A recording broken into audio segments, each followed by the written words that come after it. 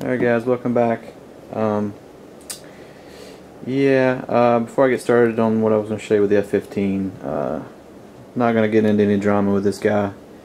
I will say mine does have all wood, all ply bulkheads, which you can see from my build thread with this guy. So, but I'm not going to get into that. I'll do whatever I can. Give them any kind of info I can to help them out figure out what it is, but that's about it. So anyways, back to the F-15. Kind of slow going. I'm just doing a little bit at a time during the day because it just takes a little while because I got a kid running around and stuff like that. So but what I did do today, glued these guys on. They just kind of cut a general hole. I had to actually cut one side a little bit to kind of shift this thing over and get it lined up like it should have been, but no big deal. I went ahead and put the exhaust nozzles on, got all those drilled, the holes drilled and the screws put in and everything. I took them back off to drop some thin CA in the screw holes to hold those, so they just got to go back on. You do have to use this end to get the pipe in, so these do have to come off when you put the exhaust pipes in. Finished up my UATs.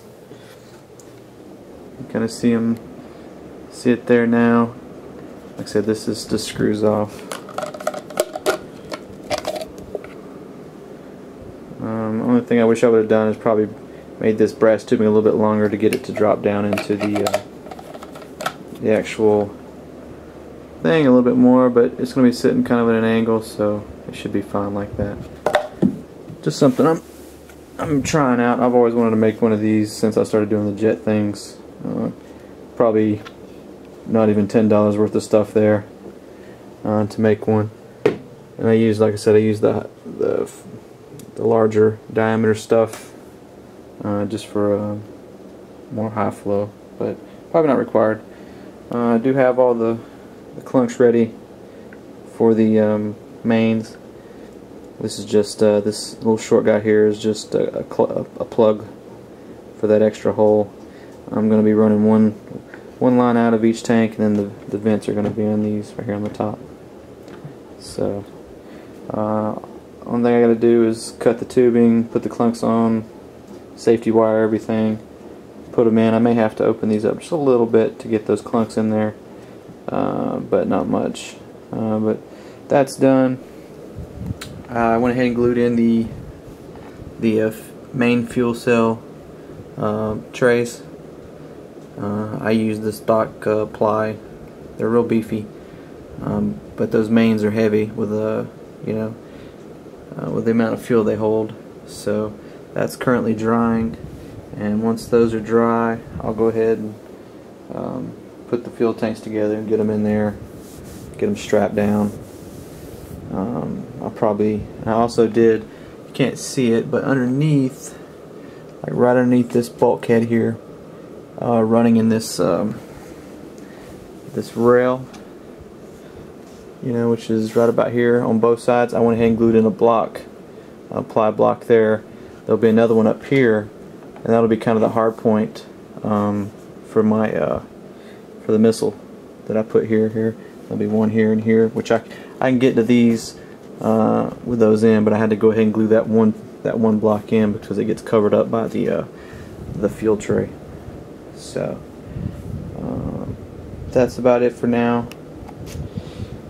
Once I get the nozzles back on, get the tanks in, that will bring me up to getting the turbine rails put into place, and I'll start the mod for the wings to put the pylons on.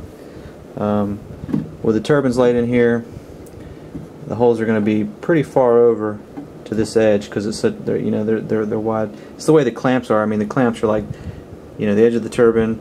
Alright, I don't have it over here. Let's just show you this. Like the turbine sits here, and if the clamp wasn't so wide, it wouldn't be a problem. But the clamp is so wide, that the actual mounting holes are way close to the edge.